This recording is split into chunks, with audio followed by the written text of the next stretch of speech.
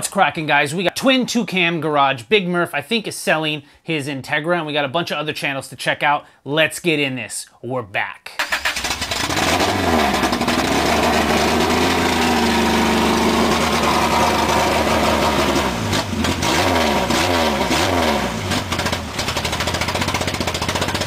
What's cracking, guys? Welcome back to another episode of the Honda Recap. If this is your first time watching this, make sure to hit that subscribe button, hit that thumbs up, and that notification so you're told every Monday night at 8 o'clock when this thing airs. Thank you all for tuning in for yet again another episode of the Honda Recap. We're back. I got my PC built. We're getting back to the way we used to do the Honda Recap, how we used to hang out on Monday nights. I'm super happy about this. It's been a long time coming, but you know what?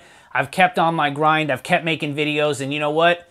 I've been saving up a lot, I'm not gonna lie. So we got a cool PC built, having fun. Videos are gonna start coming out a lot more, even me personally, and the recap is gonna get that much better. We got a bunch of stuff to cover, so let's go ahead and get in this. First off, I wanted to start out with some channels that we haven't talked about in the past. To start this off, we got KBros. Cool group of guys out in Florida. If you don't know who I'm talking about, you should. You probably saw them on Zoss's channel not too long ago when he went to go pick up his K24A2, but these guys are super cool. In the latest video, they got a K24 hatch doing its first startup, getting things going. They got a bunch of other cars on the channel. Definitely check them out. I think they're just starting. Definitely go out, check them out, give them a subscribe, let them know Honda Vlog sent you, and thanks Zosh for basically showing me who they are. Awesome, guys. Next up, we got Tosuka out in Holland. This guy has got an EJ9 hatch. It's possibly an EK4. I'm not sure how they work out there in Holland. It's definitely an EK hatch. I'm not sure on the chassis code on how you guys work things out there in Holland. In the UK, there might be different variations of the same chassis, but he's got a Phoenix Yellow EK hatch. Really cool guy, basically showing you what he's got going on. He just picked this car up. I think he's got another car he didn't actually get rid of. So we got, I think, 2, maybe 3 cars on this channel. Really cool guy. He definitely knows what he's doing, and he's gonna have a lot of fun. I'm really happy I found you. Don't really know too many other channels out there in Holland. If you're watching this and you do, definitely let me know. I'd love to tune into what's going on out there.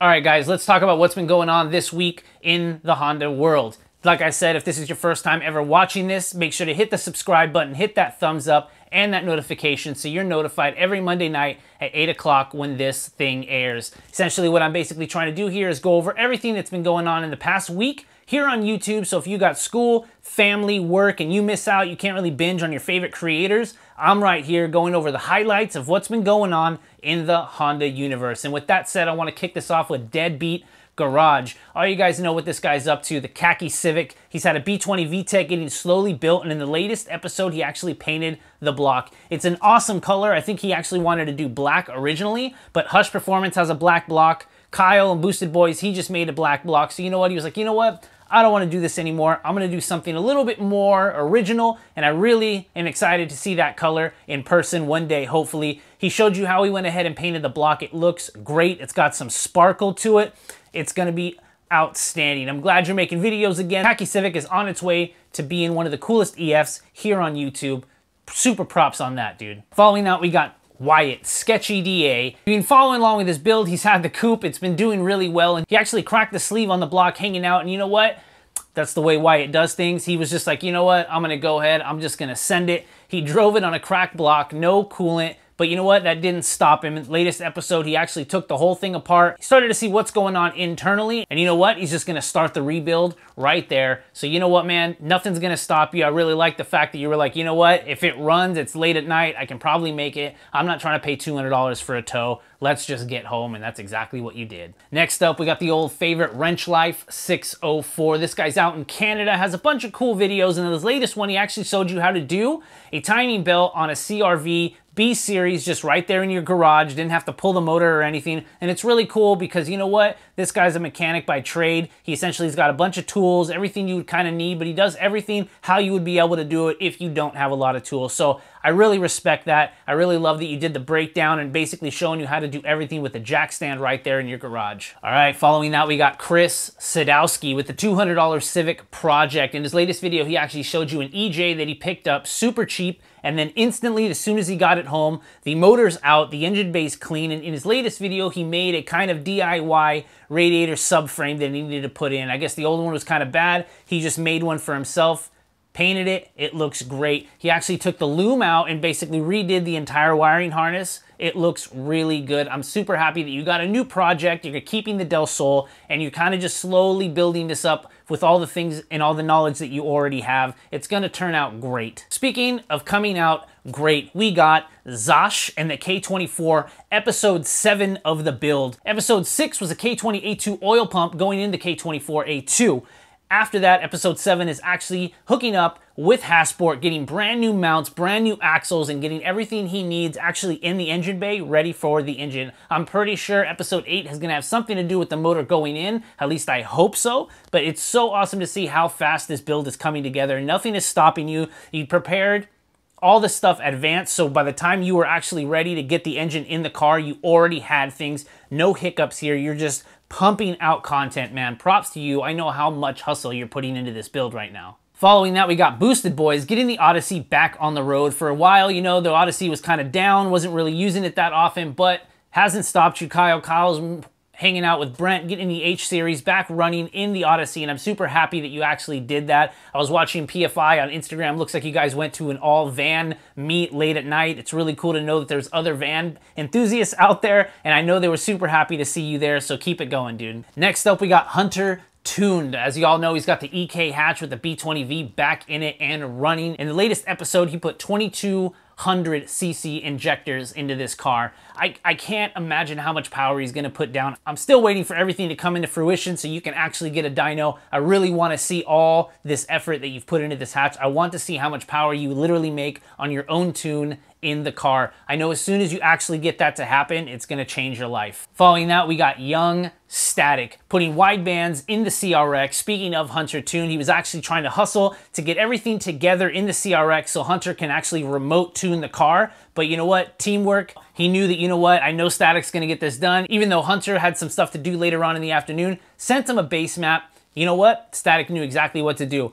Put that on the ECU, get the car running, dial in as much as he can, and then wait for the time that Hunter can actually come in and kind of fine tune everything. So I love the collaboration there. I love that you guys are just working together and you kind of texting each other, trying to figure out what exactly you need to do. SP Tuning Pablo, basically working on the DevCon Nitrous build. I'm really happy that you're back, putting effort into this block, putting the challenge build on hold, because you know what? You already had this going. I think you're running stock crank, but you're using certain rods, and you actually had to notch some of the pistons. That's crazy. But I love the fact that you guys are all just using random parts. I know Yoast does this as well. Frankenstein motors, it's awesome. You're using everything at your disposal to make as much power as cheaply as possible. I commend you all for that. Following that, we got AutoSauce, debuting the car they're actually going to use for the Honda Challenge. It's an EK sedan. I love these cars. I like when people build them. It's really cool. It's got awesome lines. I like the fact that you were able to pick it up just for, you know, random parts. You were able to get it in a trade. That's really cool. It keeps the cost down. Jeremy and Ron both looked very excited that they got this new build. I'm super excited to see what motor you're actually going to put into it. Next up, we got Steven Ocasio. Actually went out to Yonkers out there in New York trying to figure out what car he was actually going to help his brother get. I think they settled on an EK Coupe.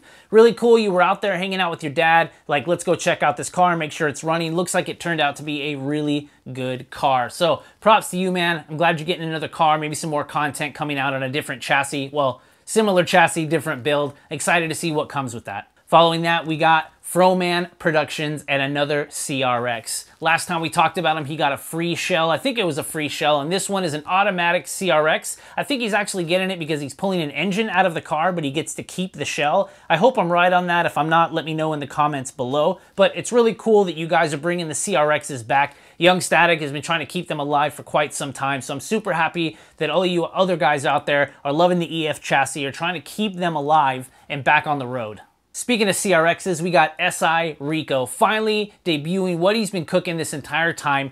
His latest video had his unboxing of the hybrid racing shifter. This latest video he actually showed you how he was going to mount it in the car. He made its own plate, showed you how he's going to do it in the installation. It's a hefty video. Definitely check it out. I think it's like 20 or 25 minutes, but he explains to you exactly why he's building it that way and how well it feels once installed.